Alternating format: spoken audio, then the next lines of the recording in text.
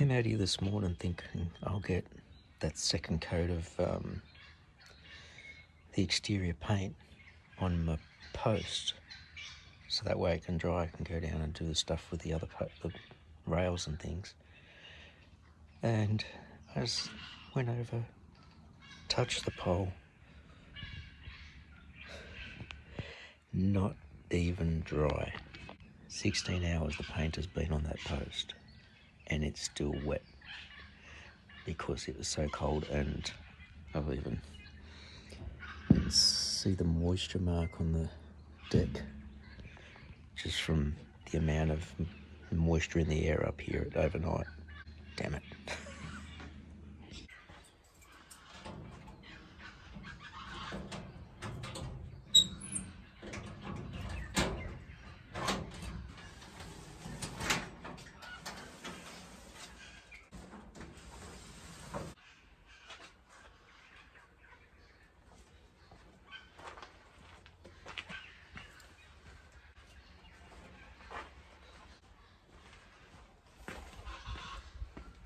These bits were dry,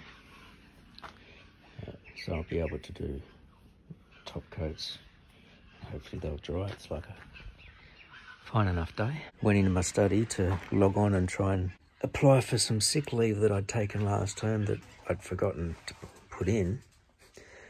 Can't log into the system because the school or the department server is down for maintenance, so that's another thing can't do. But I did get contacted by a workmate who said there was a clinic more local to us than the vaccination centre down in Homebush that were doing Pfizer injections, and he'd managed to get an appointment earlier than mine was.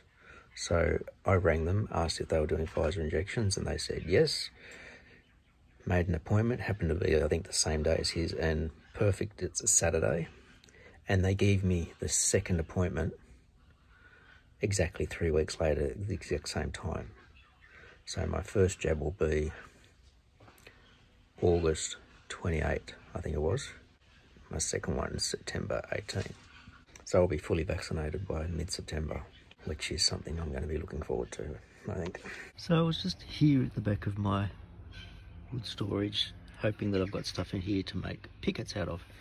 So far I've got this stuff that I'll be able to get 2 out of this, 2 out of this, 2, maybe 3 out of this, 2, maybe 3. Keeping in mind I need 50. And I grabbed this piece and it wasn't coming out. This is a similar stuff to what I've used up top. And so I twisted it and this was coming through one of the holes. Bloody bamboo. So the bamboo's been popping up underneath my wood storage. I knew it was popping up on the other side, so there you go. But I think I've just exhausted this side, because even though I've got some stuff here that'll be the right dimension, it's not long enough. I need at least a metre, because all of the pickets are a metre long. Well, I've been through my timber pile. I've found all of this stuff that I can strip down into 30 by 30s, including this if I need to. I've still got some long boards here. Some of those I might even be able to get 2 just out of the length. So this one here,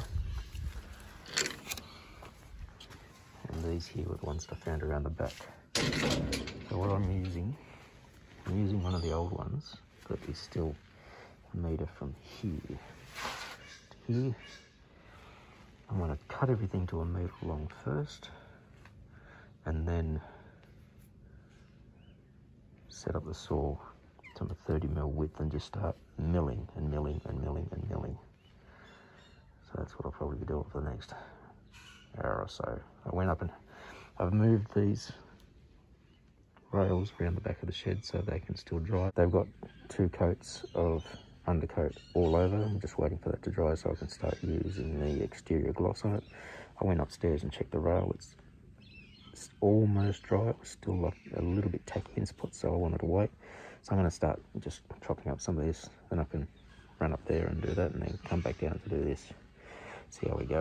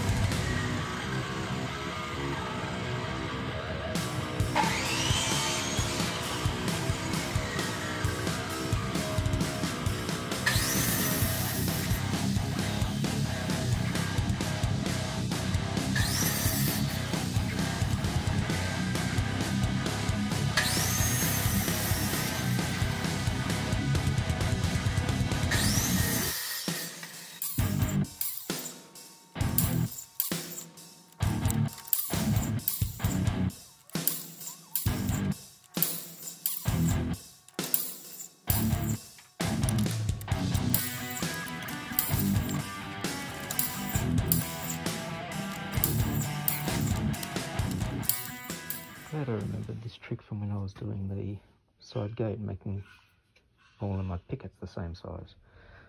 So set the timber up on here, trim the end to be clean, slide it up. This is set to 1 meter from the blade. I've got my saw butted up against this. This is clamped to the saw table.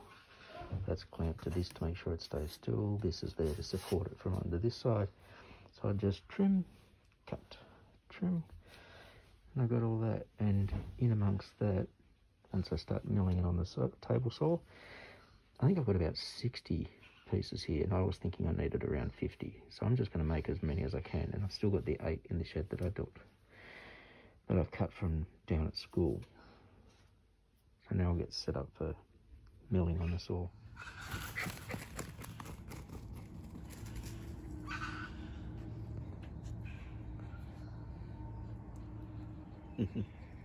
I was watching him, he was just sort of exploring around the yard, and then he saw me just standing here watching. And I asked him where he was, and he went and got it.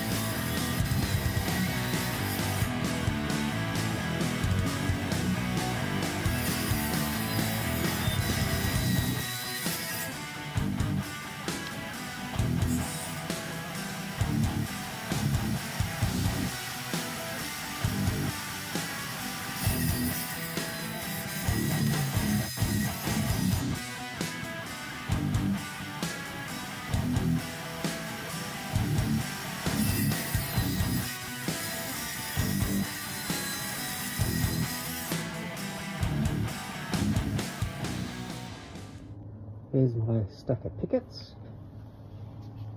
I think I've got plenty there, and I've still got the other 8 in the other shed. Here's my pile of crosscuts. My little saw just powered through all of this. It was excellent. I will actually go through that because there's still some stuff. I don't like throwing stuff out. There's still stuff in there, like you can see, these sort of bits.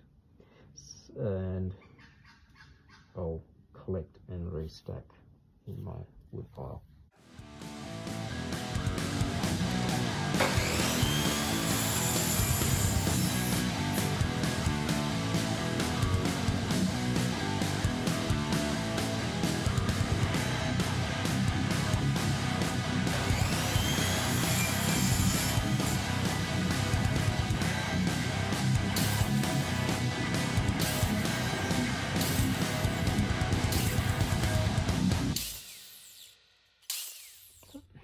there's all my pickets, which all need to be primed and top coated somehow.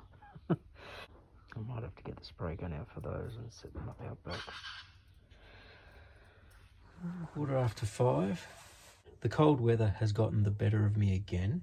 I went up to check on the post. It has one coat of the gloss exterior paint on it, and I went up to check on it to see if I could redo a second coat, and it's still not completely dry.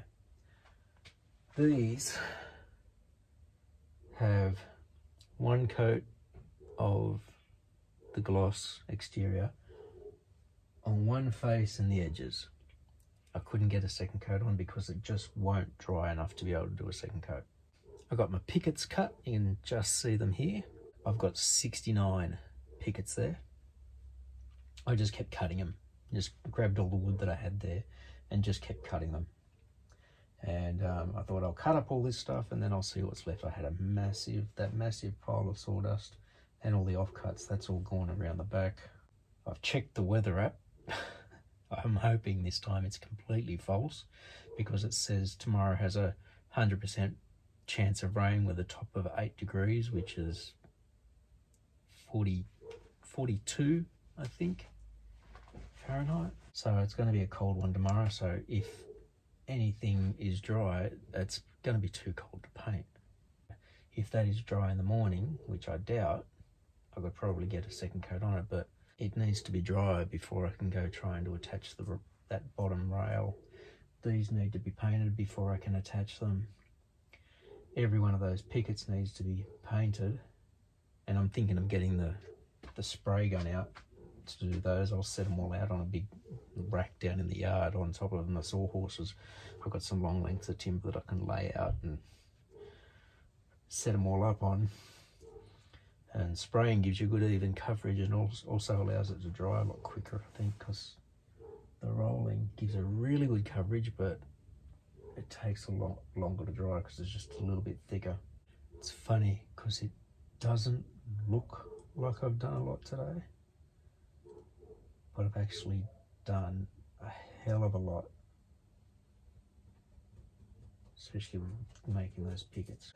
The one thing I did today, which I've heard of a couple of people say that they do this, and because when I was cutting up all of the timber, when I was ripping the timber, which creates a stack more dust than any of the other processes, because there's no dust collection on the saw, as well as my big pile of dust that flies out the back of the saw that was all over the ground outside. The very fine airborne dust just floated all the way back into here, and there was a thin layer of dust on everything. So I got my leaf blower and just blew the crap out of this shed. I'm pretty sure I just upset it and it's just going to resettle, but it doesn't look as bad as it was before. I managed to sort of blow it out and blow the stuff that was on the ground out the door. It's quite effective. I never thought of doing it before. I'd heard people say it on podcasts that that's what they do, but it was quite effective. Because yeah, the stuff on my bench here doesn't look dusty. Very fine dust on the drill press, but not as much as it was. I'm about to go and get cleaned up for the night, and I just remembered that it's bin night, and I've got that bin full of all the garden waste that needs to go up, so I'm going to go and take that up before I get out of these clothes. Anyway, guess I'll catch you on the next one day.